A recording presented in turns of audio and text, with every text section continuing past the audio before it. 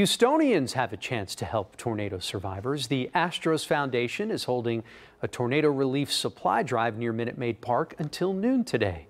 KPRC 2's Brittany Jeffers joining us live with details on how you can help and what you can bring. Brittany, good morning.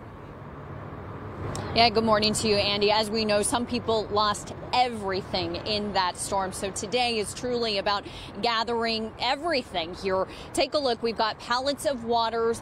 There's food items, blankets, pillows, cutlery, anything that you can think of. As we mentioned, many people lost their homes, and this effort by Houstonians started early this morning. We started seeing people show up around 8 a.m. and they say they wanted to be here. They wanted to donate because they said they felt like it was the right thing to do.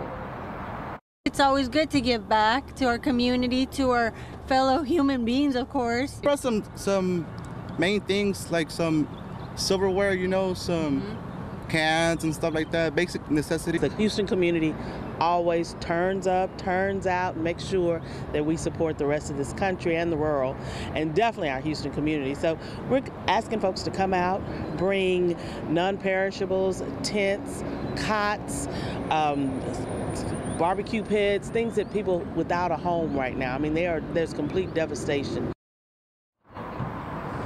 Yes, and the volunteers are going to be out here until noon today. If you want to consider donating